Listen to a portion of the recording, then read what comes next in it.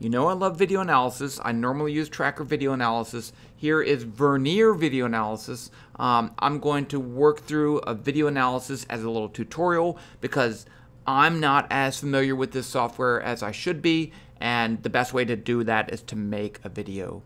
And then if I need to look back at it, I can. So this is given to me by Vernier. I just want to point out that they sent me a license for Vernier video analysis, so take that in mind. But it's still a tutorial, whether you're using it or not. It's a tutorial.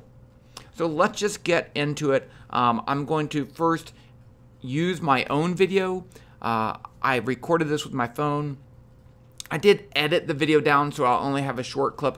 I tried it both ways. It works fine if you just pull the whole video in there too. But I'm going to go over here, choose file, and it's on my desktop. It's on my computer. Choose file. It's this one right here. Okay, and so it loaded the video. Let's just play the video, and then we'll work through the different steps of how we can analyze this video in Vernier video analysis. And then I'll talk about the difference between this and Tracker at the end, just in case you want to know. So all I did was just toss a ball. It's not a perfect video. It's good enough, though, for practice. I put my phone far enough away so that I wouldn't have to worry about too much perspective. I have a meter stick right here. This is the light switch to my office. This is my door. That's the bag I use when I have to walk to the radio station to do my radio show. There's an eraser. But other than that, we really want to look at that tennis ball that I throw. Okay, so let's just jump into it. If you need to, you can trim the video by dragging that. I already have it trimmed, so I don't need to do that. What I want to do is go to System, and in System, there's two things that you can do. One, to set the distance scale, and two, to set the location of the origin, which doesn't really matter, but we can do it anyway. So these two things, all I need to do is to drag this and put one end at one end of my meter stick, and another end at the other end. Now, one of the things that I like to do is to like really get that exact and zoom in, and this may be a problem with me, okay? But if I zoom in like that, I don't know how to move. I can't see the rest. I can't scroll around in the world. So, and it could see that. What's that do? No, that's just that. And that minus, no. Okay, well, I'm not sure. If someone knows how to do that, that's fine. Just comment down below. And then once I do that, it tells me, and I do like this. It says 357 pixels is 1 meter. And that actually is 1 meter, but you can put that at whatever you want. So that's kind of cool.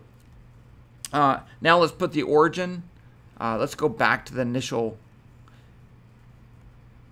Did I zoomed all the way out? There I am. Okay. Let's go back to the initial. Let's put my origin right here. If you want, you can rotate that. I think this is probably vertical. Let's just see right here. It's kind of lined up with the board. Not completely. Let's just rotate that and assume that board's vertical. But we can tell once we get the data anyway. You can rotate this around as you like, which is kind of cool. So you can move it and rotate it. It works really nice. There's that. Okay, so I have the distance, I have the origin. We can also set the frame rate, and that's one of the things that you do have to do every once in a while. I think it's over here. If I click this, yeah, advanced frames per second. So I recorded this as 30 frames per second. If you have a slow motion video, I think this is the playback speed, not the actual speed, so you might need to change this. But if you just plug in your normal video, it should work fine. Okay, so now we're ready. Let's go over here to, and I'm looking because it's a little bit small. I wonder if I make this bigger.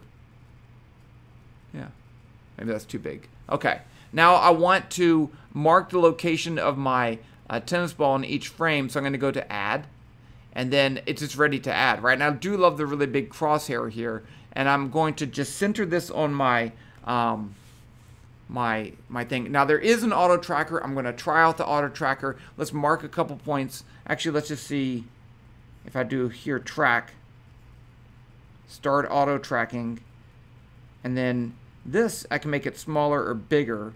Let's make it about like that size. Let's just try it. I don't normally use the auto tracker because I don't trust it, but let's just see if it gets it. Okay, it didn't get it. And I think because the background, it's not a very well-defined ball. The background's not great. If I jump it up here and start auto-tracking, it might get it. I got one. Okay. Maybe I need to make my thing bigger. Again, I'm not great at auto-tracking, and I'm fine with that because, you know, it's not terribly difficult to do this manually.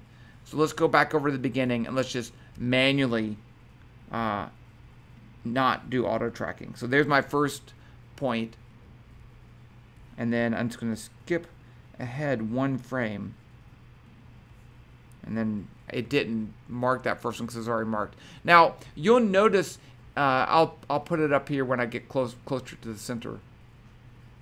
Object 1.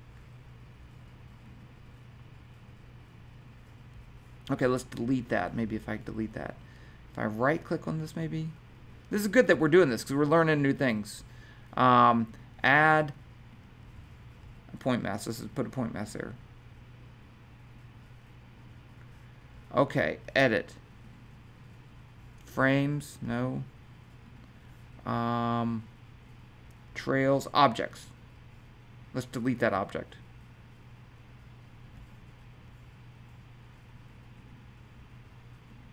Oh, you can't. I didn't even know you could do that.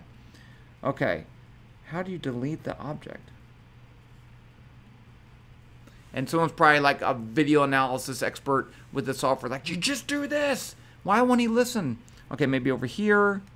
No. Data. It should be somewhere over here. I could reload it. I don't want to do that. Edit. Oh, there we go. See, I figured it out. Trash. No. Okay, so now we don't have any objects. Great. Go back over here. Object. Now I'm just going to manually track. Click. Click. Click.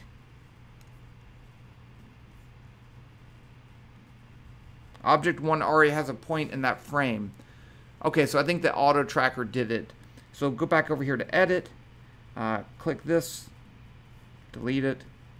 Did all these things have frames? Yeah, they're all right there. I gotta delete them all. This is what we call making a mistake. I wonder if you can just delete all of the objects anyway. I'm going to start over. New experiment. Don't save. Okay. Choose file. See, this is why I don't like auto tracker. Ever. Just kidding. System, scale, that's pretty easy. Set that right there. Set that right there. 1, the origin, put that right there. That's fine. Oh, I did rotate that a little bit. Let's rotate that just a little tiny bit. And now let's go to object and we're going to click. Now you'll see how simple this is. Click, click, click. Now you'll notice that there is some smearing of the tennis ball. So, you know, think of a video as a series of photos. And during that photo, for each frame, the object moves. So because it's moving, you get, you know, just more than one space. And so you just want to kind of like aim for the middle of that, and that should work fine. You can actually use the length of the object in the video frame to estimate the velocity, but we can do that for another day. So I'm just see how easy this is. This is pretty easy. And the graph is really nice too. Boom, boom. And you'll notice that as it's going back down and starts speeding up, you can see that the image is starting to stretch out more. See? So I'm just going for the middle. The middle. The middle. The middle. Okay, so there we go. Now, I don't really need this video anymore, so I'm going to drag this over so I get a bigger image right here. And I don't really need the data table, but if you want to copy and export the data table to something else, you can do that. So here we have our velocity and our position, our X and our Y position graphs. Let's just look at the X graph first. So I'm going to say, click this and turn off the Y. So there's I just have the X now. And you'll see it's a little bent, and I'm not sure why. It could be because of the camera, or it could be because of my axis scale, but I'm going to leave it the way it is. Of course, what you want to do is say, what's the horizontal velocity? It's fairly straight. What's the horizontal velocity? Down here, I have a graph option. I click that, and then I click apply a curve fit, and I want a linear curve fit, and that's that. And then I can even move this. So this has a linear velocity, horizontal velocity of 1.868 meters per second. If you want, you can go to this, hide details. You can, there was a way, right here. I can show the uncertainty of the parameters. This gives a plus or minus value. That's the way Logger Pro does it. That's not the uncertainty in the velocity. That's the uncertainty in the fit. So, and then if you want to export this graph, you can. But let's go over and look at our Y velocity, our Y position. So here's the Y position. And now I want to fit not a linear function. I want to fit a quadratic function. So I'm going to click Apply Curve Fit, Quadratic, Apply, and then there's my acceleration is twice that value. You'll notice that it's off. It should be negative 4.9, but again, you know, it could be any number of reasons why we don't get the exact same thing, and that's fine. This is pretty good for normal stuff. Now, you could also plot the velocity as a function of time. It has that over here. You'll notice I have velocity, so I turn off that one and turn on the Y velocity. And then we get this. You see here, that's kind of weird. So I assume what this is doing, and this would be a fun little homework for you, you know, how is Vernier video analysis taking the data and using that data to find the velocity graph? You know, is it using 2.3 points to find, is it using the position before and after this point to find the velocity right there? I don't really know. But let's fit a graph. I'm just going to fit a function to this part of the data, not that part. So I'm going to, oh, let's see.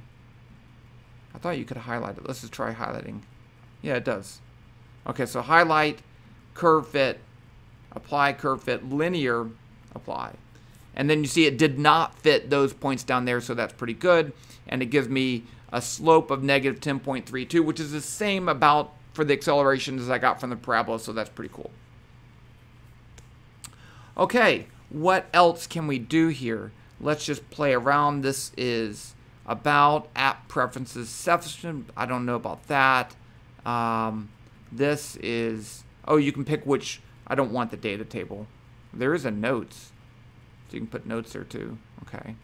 What else? It's a very simple interface. I like that. Now, they do have this vectors I haven't played with.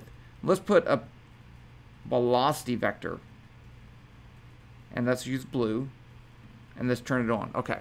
Now let's go back to the video and see if it's, yeah, that's kind of cool.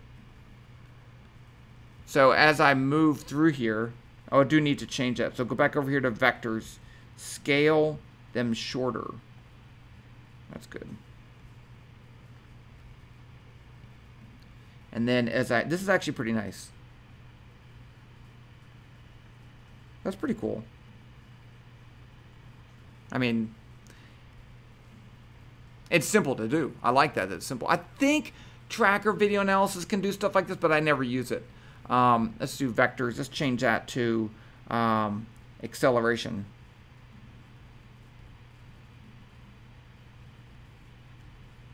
Oh, and let's change this frequency too. That looks better.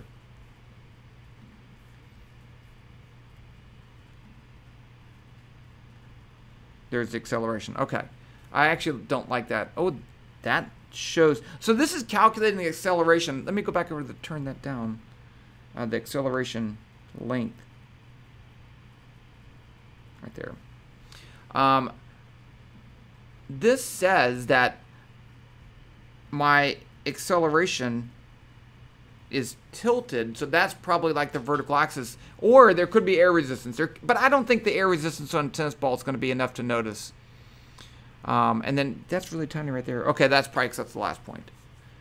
That's kind of cool. I do like that. Objects, let's just see what else we have here. Center mass, I didn't do that. I need to try that. Trails, you can turn the trails on and off. System, we can change the polar coordinates. That's kind of cool. But not necessary. Let's just see what that looks like. The Y velocity, R velocity. Okay, cool.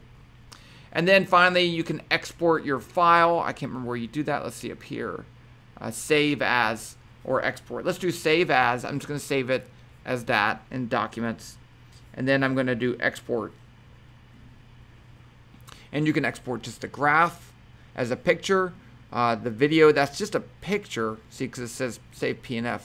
Or a PDF of the whole thing. That's kind of cool. That's good for lab reports. So I think this is nice. I've done video analysis with students in lab, and if it gets too tedious, it's too much tediousness for them. And this is definitely less tedious, so I do like that. It's a web app. I do like that. Tracker Video also has a web version. Tracker Video doesn't feel as polished, but it's definitely way more powerful. Tracker Video has properties in there that allow you to adjust for changing camera view, zooming and panning and all that stuff. And this does not have that. There are ways you could make that work, yes. But from a student perspective, especially if they're using Logger Pro or graphical analysis, a lot of the format's the same here, so they may be already familiar with this. You could also use the pre-built videos if you don't want to use your own videos. I have not tried those yet. I always like to make my own videos because it's fun. It seems I did try loading a video from my phone. So if you go to your phone and record the video, you can load it straight from your phone, and that worked pretty well too. And then you can save it and then re-upload the file on your computer and use it there. But there you go. That's your tutorial for Vernier video analysis. Hope you find that useful, and I'll talk to you later.